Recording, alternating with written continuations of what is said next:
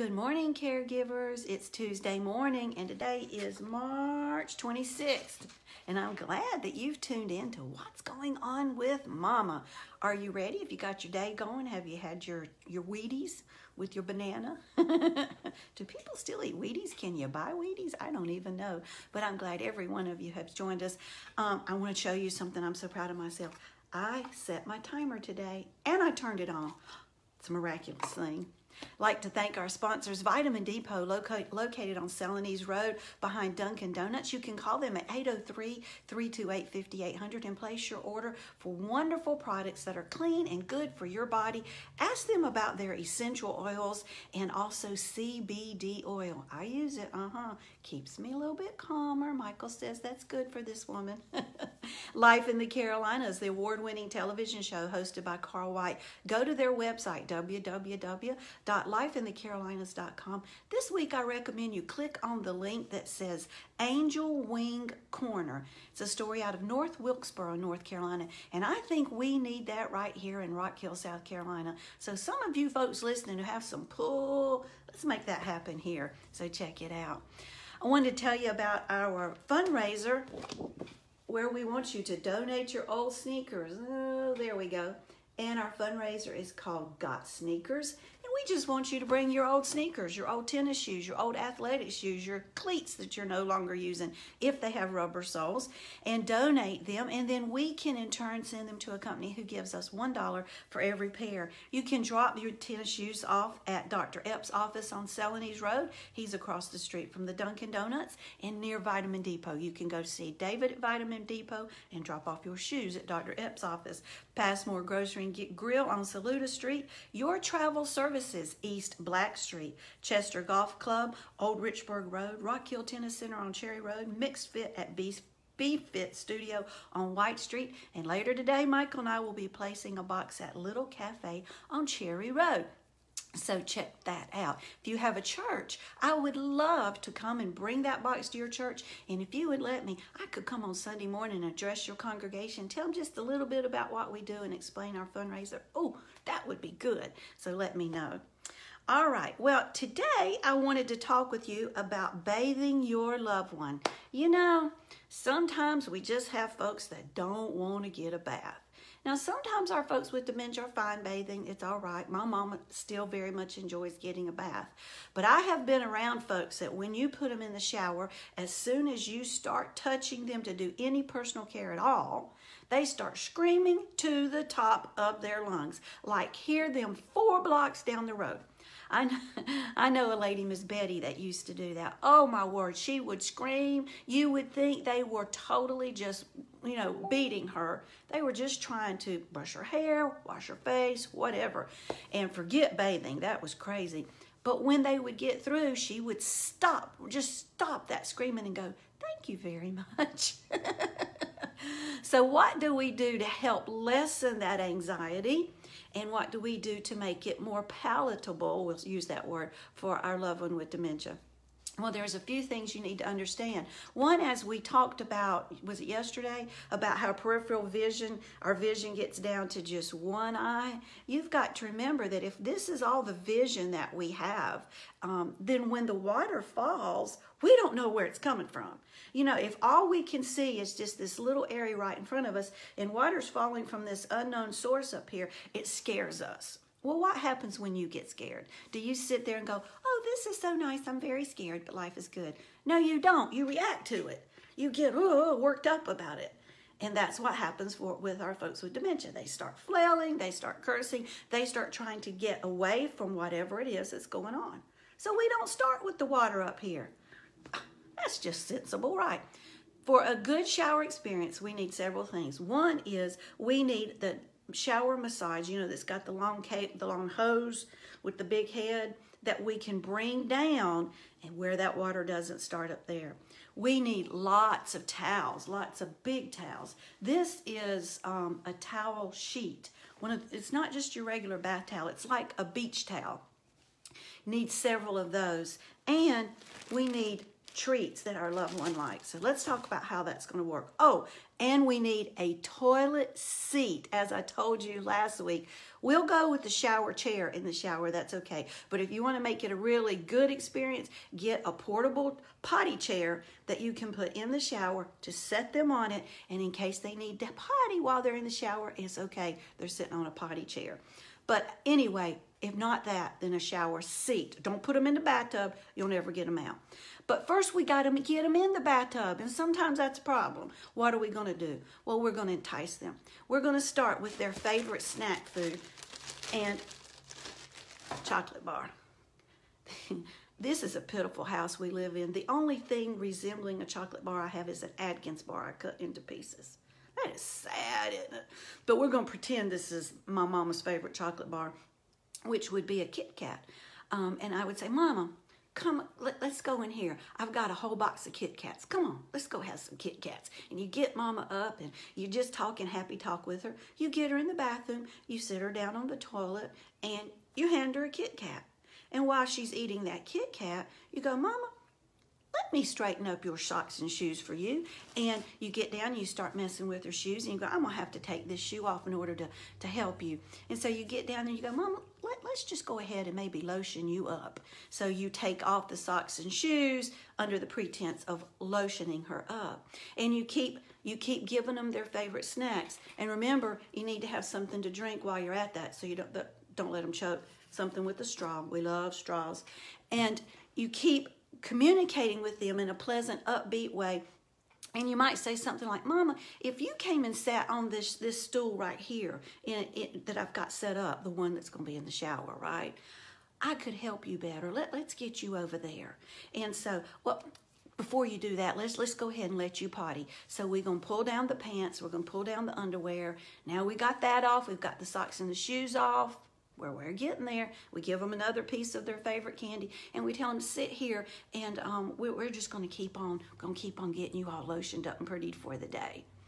And then get their legs turned around. Well, before that started, you've got that shower massage down, and you've got that water running in the bottom of the bathtub. Not real strong. We don't want it beating on them. I want it as hard on me as I can get it, just, pelting down on me with hot water. No, you need to check that water right here like you used to do the milk for your baby before you gave it to them. See what it feels like. You don't want it really hot. You don't want it cold.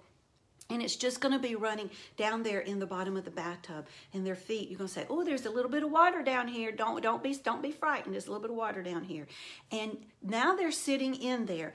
But what you did was you covered the exposed area with that towel. Well, some of your folks might not care if they're covered, but some of your folks are going to want some modesty, so you're going to cover up that exposed area. And then you're going to say, Mom, let's just go ahead and take that shirt off, and we'll put a clean one on today. And then you're going to cover that exposed area with the towel. So now there's nothing exposed. Now this is especially important if you're bathing someone who doesn't know you, or they feel uncomfortable, or maybe it's a maybe it's a daughter bathing a dad, or a son bathing a mom. Then you've got to provide that modesty. Cover them up. They don't want that. Plus, they're cold, and you don't want them to be cold. So you're going to cover them up. And while they are eating, you're going to start with that shower massage down at their feet where they can see it, bathing those feet. Oh, doesn't that feel good, Mom? Now, don't rub hard because they're not going to want it. Don't scrub with the washcloth. They're not going to want that. You're going to bathe. It's a gentle bathe. Use some good soap and start working your way up using that shower massage to rinse as you go. Now, we've got towels across the private area down there, and I would skip the entire bottom parts, our privates, the bottom end and all those accompanying parts for right now. I would then come up and start rubbing the arms with the washcloth and rinsing it and doing the other arm and say, Mom, how about if you lean forward real good and I will wash your back? So you have them lean forward and now you can wash their back. And you might want to take your hand and give them a little gentle push. And when you do, we've just exposed the rear end and you can wash their bottom end right there. You're going to get a very large percentage of the rectum area. Oh, did I say that word on a Tuesday morning? But you're going to get a good bit of it cleaned. Now, if your loved one is cognitive enough, you can say, Mom, here is a nice warm washcloth. Well, you wash your, you know what? Mama, you wash it down there. I don't want to wash it. You wash it. We all have a word that we will use. I ain't even going to go there. But ask them to wash it. And they can do that underneath the towel. You see, we've still protected everything. Now, we haven't washed the boobies. That's probably something they're going to be willing to wash, and it's probably okay if you wash that. But the whole time, they're covered up. Now, as those towels get wet, we want to discard them and get another warm one to keep our person warm. A good bath with someone with dementia produces a lot of wet towels, but that's okay, because what you don't want is an agitated person. And so now we've got everything washed. Oh, I forgot to wash the face, but hopefully you've been washing the face anyway. So now we've got a washed person who's not agitated, who's had snacks, who's had something to drink to wash down those snacks, who's stayed warm, their dignity is intact, and they've not had any surprises by water falling from someplace they didn't know. See, I'm going to tell you what, if you entice me to get a snack or to take a nap or anything with cookies, I start getting interested. Now make sure that snack you offer is something your loved one wants. You know, don't offer them Brussels sprouts. That ain't gonna work for nobody. So I hope that gives you some tips that will help in bathing. But when you get them out, grab some of those dry towels, get them all covered up real good, find that full-length bathrobe, put them on it. You know, you can put your loved one in the shower with a full-length bathrobe on and bathe them. Think about it. You can unzip parts, you can raise up the bottom and put it back down, you can reach up under it, and it keeps them warm. The whole thing is making folks comfortable and getting the job done without anybody being upset. Don't put them in a bathtub. You'll put them in and you can't get them out. Think about getting a potty chair to set them on in case they need a potty while you're washing them up. And if not, use a shower chair. All right, those are my tips for the day. Time just flies when I spend time with you folks. I want you to contact me and let me know what's going on in your world. You can email me, and my email is carol@letstalkdementia.org. I'm receiving messages from a lot of you, and I always will write you back, or I'll send you my phone number and ask you to call me, and we'll talk about what's going on in your world. I want to be a source to bring hope in. Well, as I say, knowledge brings power, power brings hope. Hope brings smiles. No, I did that wrong. Knowledge brings power. Power brings hope. No, that's right. Hope brings smiles. And we all need more smiles. Isn't that the truth? All right. Our scripture for today, and I forgot to give it to you yesterday, and I had it posted right here in front of my eyeballs. But our scripture for the day is, may the God of hope fill you with all joy and peace as you trust in him, so that you may overflow with hope by the power of the Holy Spirit. That's my word today. Hope, joy, peace. Check out Let's Talk Dementia on Amazon, where we talk about those things. Amazon #1 bestseller. All right, what have I not covered?